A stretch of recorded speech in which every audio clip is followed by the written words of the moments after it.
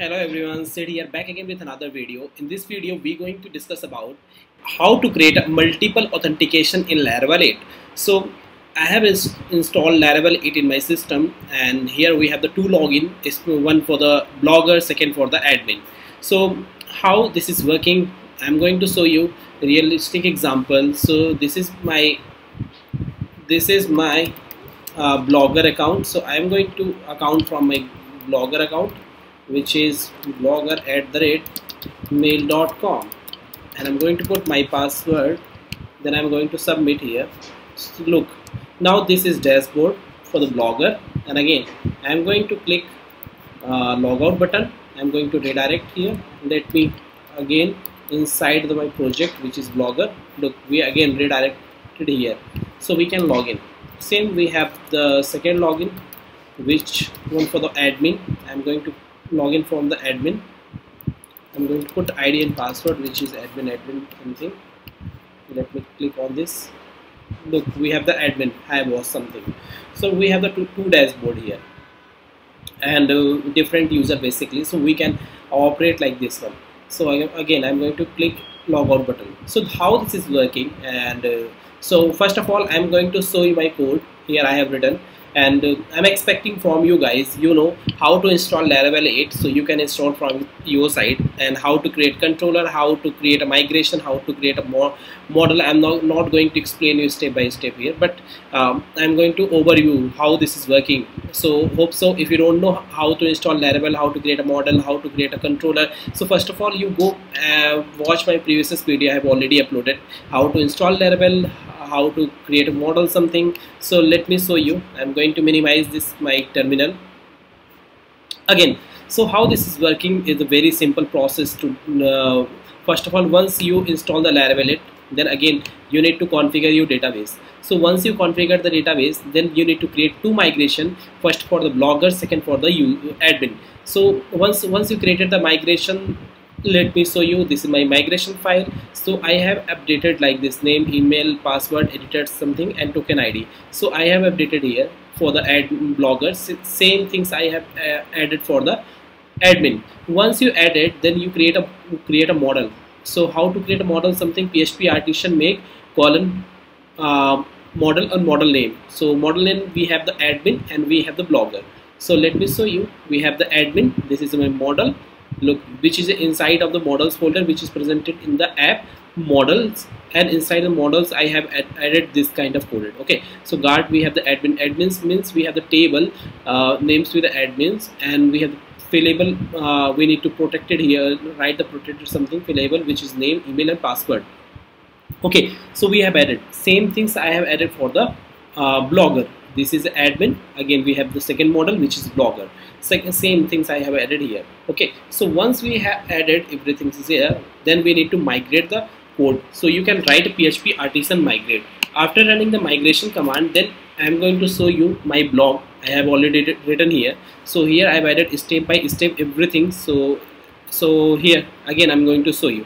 This is the dependency you need to install your system. Once you successfully install the system, then what you need to do, create applications like this running this particular command. Once you hit this command, then you go inside of the project and configure your database configuration setting and create a migrations from the admin. I have already explained you. So this is a step to write a migration command. Once you added the migration command, then you need to put like this one, and whatever field you want from your side, just put your code. And once you have added, and again same because I have added for the blogger and admin same kind of step, so you can write the same syntax here also, which field you want to add in your table. So we have the name, you have the name, email, password, editor, so you can add in your database table in column something. Okay, so we have like this fields, and again I'm going to we can migrate the database. Once you migrated the database, you need to create a model. I have already explained you about the model.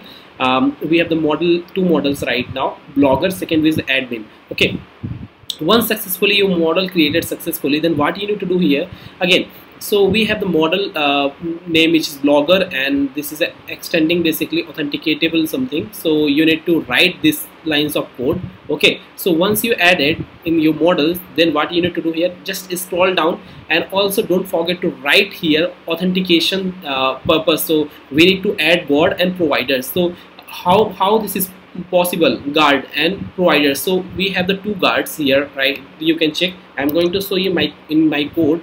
Let me show you my code, which is configure auth.php. okay, we have the providers, and we have let me show you guards. So inside of the guards I have added users, and second one admin. So look, we have the providers below. I will show you. We have the providers, users, and sorry, admin and bloggers. So this I have added this particular lines of codes. Providers and driver is session. So you need to put here. So we have the provider, which name is blogger. Let me show you. We have the blogger. Look, this is provider.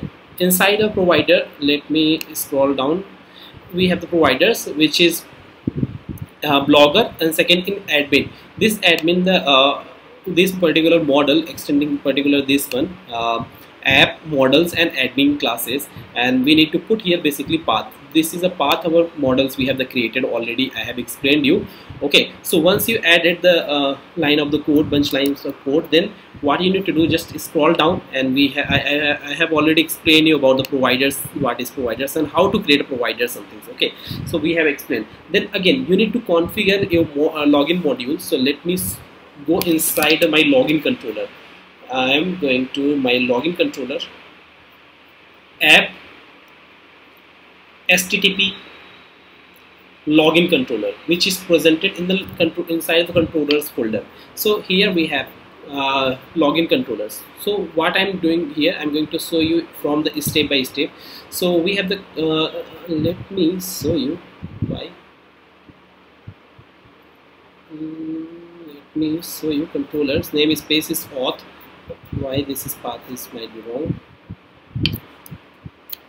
Okay, so we are using this one. Let me explain you about this one. And we have the login controller, and inside the login controllers we have the created if redirect, protected redirect in the home page, and we have the constructor, we have the created because I have applied here middleware, so admin and blogger and guess something logout. Okay, so we have the two function basically for the admin.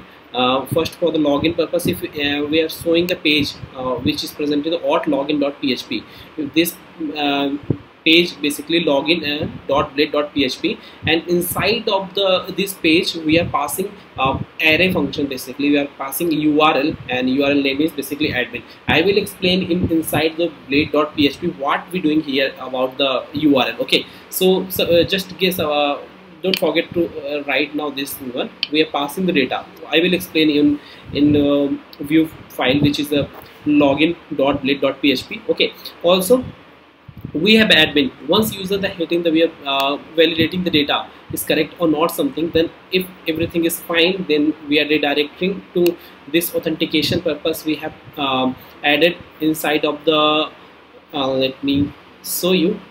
We have sorry, we have the HTTP folder. Inside the HTTP folders we have the middleware, and here we are adding some files which is a redirection purpose. And also if anyone hitting the particular admin, then we checking from the guard if everything is fine or not something.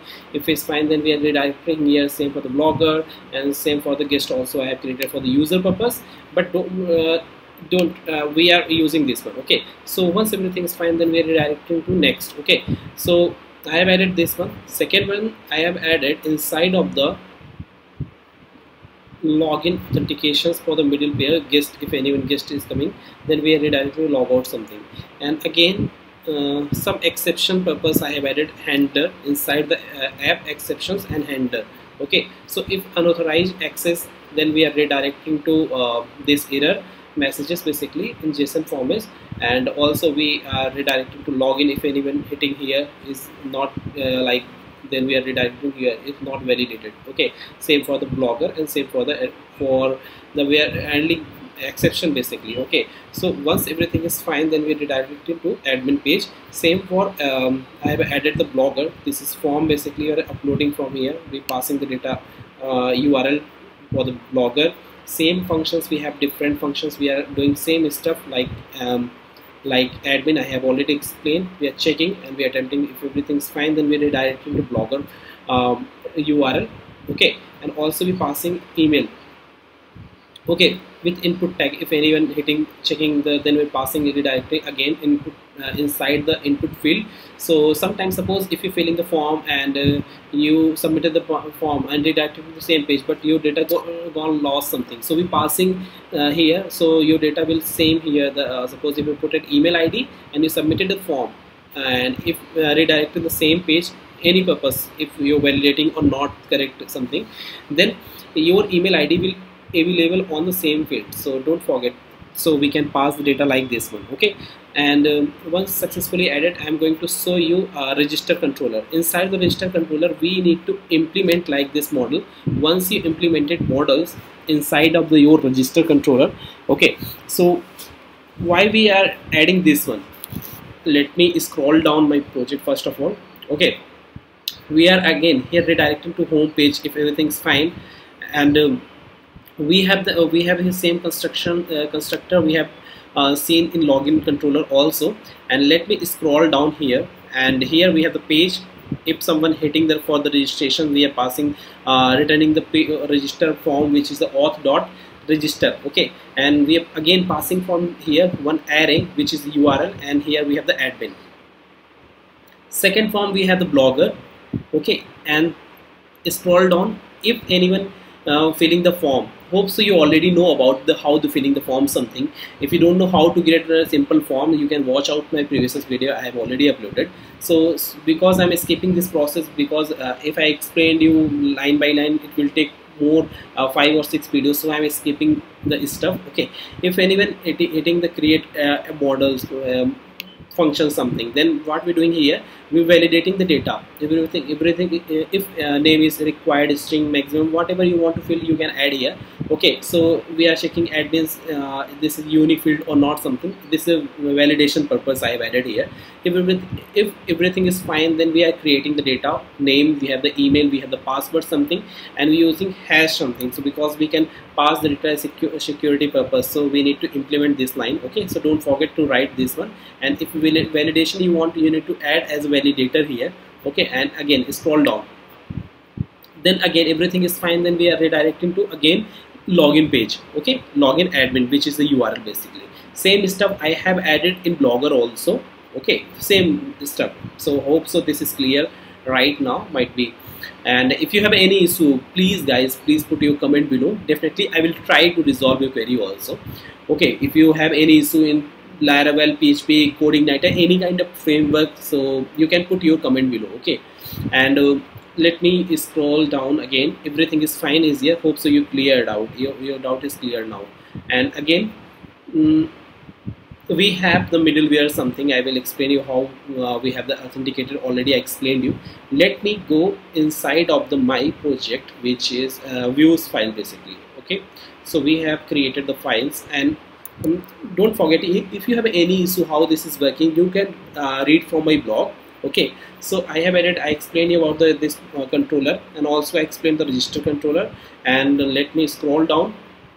Then again you need to create some package. If you want something like user point of view, you can write this command. Okay, so this is the dependency you need to require the you need to install UI package something. Once successfully installed, you can also write for the authentications like register, sign up something, you will get the form, and this one also command. And once everything is fine, then you need to go inside of your resource view and auth login something. And just look here what I'm doing here. We have applied, we are sending the data from the controller and URL array in login also and register also. Okay, once you pass the data from your controller, we are printing here. Okay, look, we have the printing here. So what are the benefits something here? Once you pass the data in here, then let me show you in practical way, then might be more clear for you. Let me we have the auth and we have login something. let me scroll above, and suppose if set why I'm doing here, your login basically, suppose if you're hitting from the blogger and admin something, we are calling same page, and we're getting data from the URL and we're printing data here. So because we're passing the data from the functions, we're printing here. Hope so this is clear. And again we have the form here. Okay, inside of the form, if anyone hitting from the admin, then your routes will be something like login admin. Okay, so and by default is login. If you're hitting the blogger something, your login blogger. Okay, then will be passed data in login blogger something, and we have the email ID here, and scroll down we have password also. So if anyone hitting the wrong password, we printing error message here. Okay, for the validation purpose. And let me scroll down again. If you want to remember something, you can write like this one, checkbox also. If you want to apply something, you can write like this one. And I'm going to skipping this one, and we have the login button. Okay, again forget something, if you want to forget password, reset something, you can perform this kind of stuff also. And we have the login here, and again we have the register button. So register button also we have added something like this one. And hope so you know about the how to create a form something. So I'm skipping this process. So let me scroll down, everything is fine. Then hope so this is clear now. And again I will scroll down again. So you need to create this particular offline, because if you want to redirect admin in blogger or home something, you need to write a code something. I have already written in HTML format. This is a basic example, guys. And we have the resource, we have the views and admin something. You can check out from my blog everything. Okay, I have written. So I'm going to explain you routes, how routes working in this project basically. So we have the web.php. Inside of the web.php, I have added this line of code for the login and registration. Why this is important? If you know how to how routes working in Laravel 8, might be this is clear. And because in Laravel 8 we need to use as a namespace something. Whenever you want to call controller something, then don't forget to write these lines of code. Okay, so now again we have the in array format we need to pass if you're not using resource something. Okay, if you're using resource, you don't need to write like array something, you can put like normal format. Okay, so here we have the login admin, then we're calling this controller and this function. Once everything is fine, we also applying here middleware. Okay, then again we are applying the middleware. So we have created middleware like this one, auth blogger and auth admin something. Once everything is fine, then we are redirecting to this particular pages. Whatever page you want to authenticate, you can write here. Okay, so and I have created for the logout here the get method. Okay, we calling again, we have the applied the inside of the logout functions. Then we are hitting this particular functions. So hope so this is clear. And once everything is fine, you can check out from the redirect authenticated. I have already explained you about this stuff. And let me scroll down. I have already explained about the exception handler, and everything is fine. And just write the command, which is the PHP artisan serve. Once everything is fine, already you've seen that how this is working, guys. And hope so everything is fine. And if you want this code, you can also watch out from my GitHub repository, which is github.com. Let me go inside of github.com /Siddharth018. This is my basically repository. You can find out from here. Click on the repo, and here I have multiple projects something. If you want something multiple authenticated, you just click on the multiple authentication something. I have added about the multiple authentication. Here also I added the step by step what you need to do here. Just follow this step, and your project will fine. And if you have any doubt, guys, please comment on comment section. Definitely I will try to resolve a query. Also, if you have any issue, any programming language like Python and Node.js and PHP, any particular framework, just put your comment below. I will try to resolve your query also.